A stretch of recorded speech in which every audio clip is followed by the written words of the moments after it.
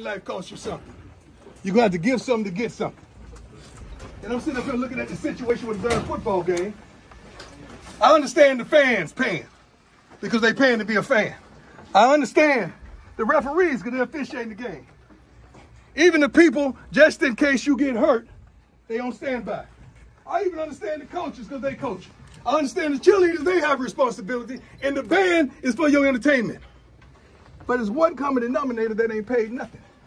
We've been paying ever since last spring. Then we paid all summer. We've been here all summer. We paid all fall. Now the last 4 games we have paid. Then this the 5th one.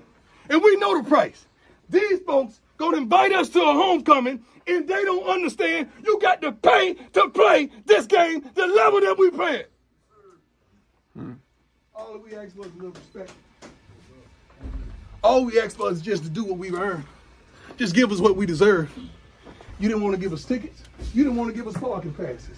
You didn't want to give us nothing. So therefore, we got to go take it.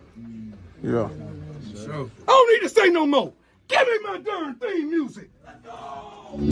Yeah!